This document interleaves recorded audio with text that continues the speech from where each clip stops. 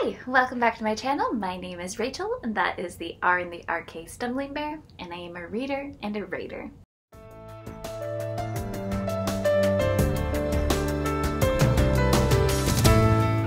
And this is my Booktube version of the Midyear Freak Out Tag. Alright, so jumping right in because my parents are on their way to take me out to lunch. Yeah. Number 1, best book I've read so far in 2022, and that is The Unbroken by C.L. Clarke. This was a book that took me by surprise. I wasn't expecting it, and I had heard a lot of good things about it, but then it took me 2 months to read. It was driven by character choices, and sometimes seeing how the consequences of their choices played out was a little painful, and it hurt my heart, but I really liked it. Number 2, best sequel I have read so far in 2022, and for that one I am giving you The Bone Ship's Wake by R.J. Barker. This is the third and last in this trilogy, and it just shows how Barker had planned this all out from the very beginning and had basically hinted at what the ending would be. It was fantastic, and I love to see Joran's emotional journey through the 3 books, but especially how it wrapped up and where he went in book 3 was very, it made sense from how he was in book 1 and book 2. So it's nice to see a character not all of a sudden start acting out of character for themselves, but actually to be like, no, this is who I am. And that's why it was an amazing book, and it's one of my favorite of the year still so far, and I read it in January. Number 3, a new release that I haven't read yet, but I want to. And there are many of them. I have many books that I want to read, but one that comes to mind is Bluebird by C.L. Perlot. I know that this is a space opera. From the few people who I know have read this, I have heard great things, and I really am interested in reading it. I haven't heard a lot of buzz about it though. Just, I think 1 or 2 people that had picked it up.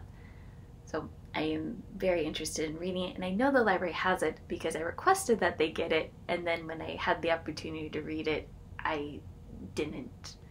So I still need to go back and do it. So I still need to go back and get it out from the library and actually read it. Maybe, might be one of the books that I choose for the new release-a-thon in August. Number 4, most anticipated release for the second half of the year, and that is Station Eternity by Mur Lafferty. This is another story set in space, but think of like Midsummer Murders or Murder, She Wrote, Miss Marple, all these detectives who just happen to be somewhere and someone dies, and they are never the ones that get suspected.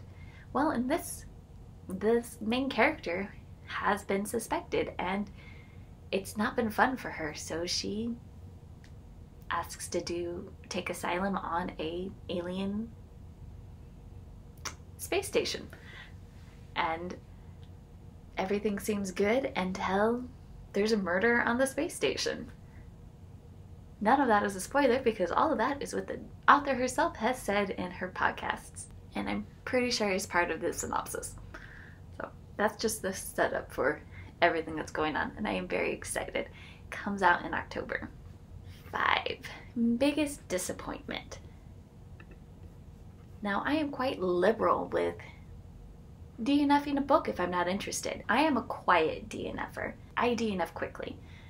If the first couple chapters I'm sitting on the fence, I go and I read the very end of the book to see if I'm interested in getting to that point, and if I'm not, then I put the book away and I'm done. That usually will happen within a week. I don't typically spread that out. Every once in a while I will put like something on my currently reading list on Goodreads, and then a couple months later I'm like, I have no interest in finishing that, and then I remove it.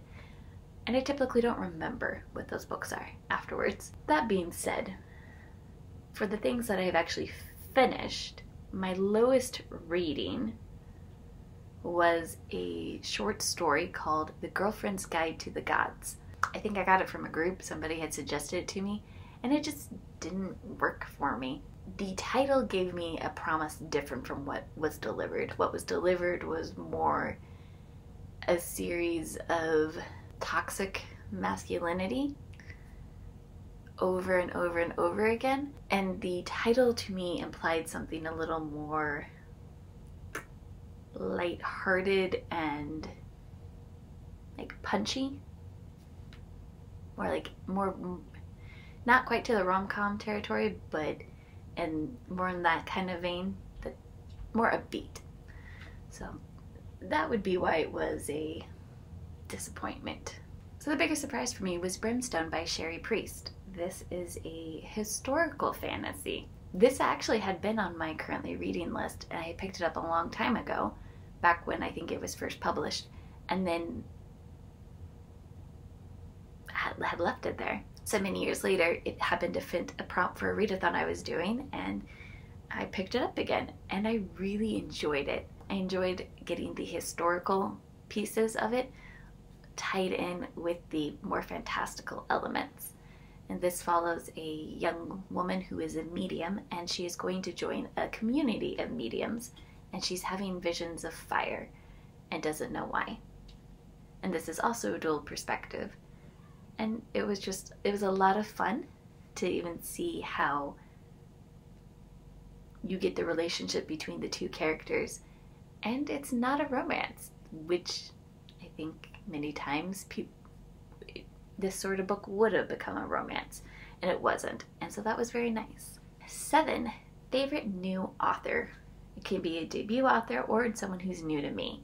And I'm going to go with the new to me author, and that is Vivian Chen. I read her first book, Death by Dumplings, earlier this year, and really enjoyed it. I've read the second book now as well, and it's definitely a series where the relationships with the side characters are on a progression. I really enjoyed the mystery in the first book. The second one, I was kind of like, oh, okay. But what I really liked is the relationship she has, especially with other women. You have her best friend, but then you have her mother, and you have her sister, and you have other women in her life. And they're very rich. And you get a couple of stereotypes, because her mother is Asian, and the main character is biracial, as is the author. But you get more depth even from her relationship with her mother. I like that. It was a lot of fun. And I know that I'm going to continue reading this series. Next question. Newest favorite character. Ooh, what character is sitting in my head? For this one, I'm going to go with the little bot. I forget what his number designation is, but he features in the, I don't remember if it's a novella or novelette, by Suzanne Palmer in The Secret Life of Bots, and then later in Bots of the Lost Ark. This little bot is an old bot that is considered faulty by the ship that it's in, but in the first story is called up because the ship is needing something fixed, and all the other bots are doing other things, and so pulls up this bot to go take care of the issue.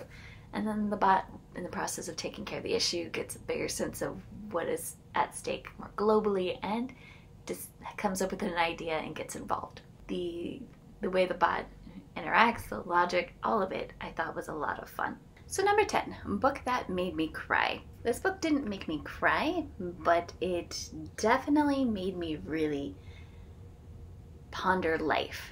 And that book is How Do You Live by Genzaburo Yoshino.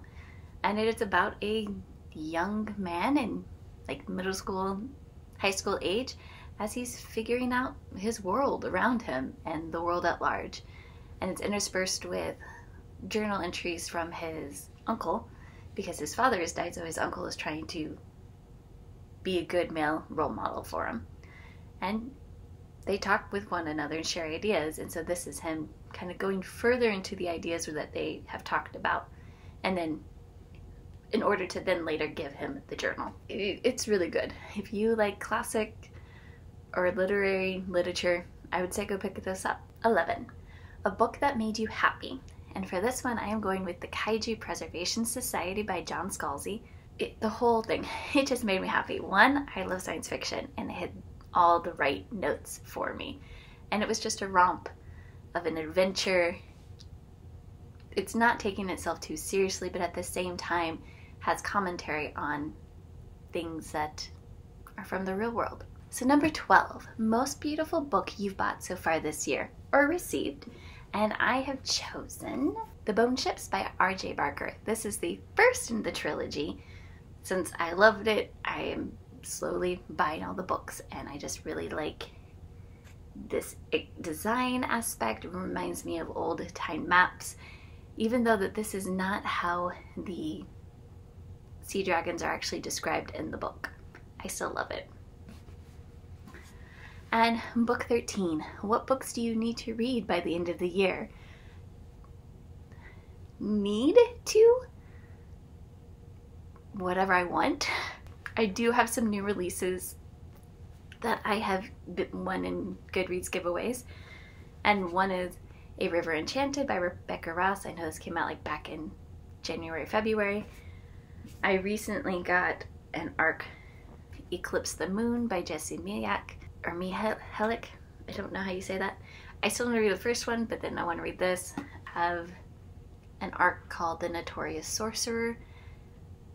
I want to get that read as well. And then just whatever I can. I'm really, really enjoying reading this year. And I'm enjoying allowing myself to be that mood reader, so I don't have like definite things that I absolutely have to read. More, I'm in the mood for this, let's go ahead and read it. So yeah, that has been my mid-year freakout tag. If you do not make videos, I would like to know who your newest favorite character is. And also, what is the best sequel you have read so far in 2022? Thank you, and have a great day.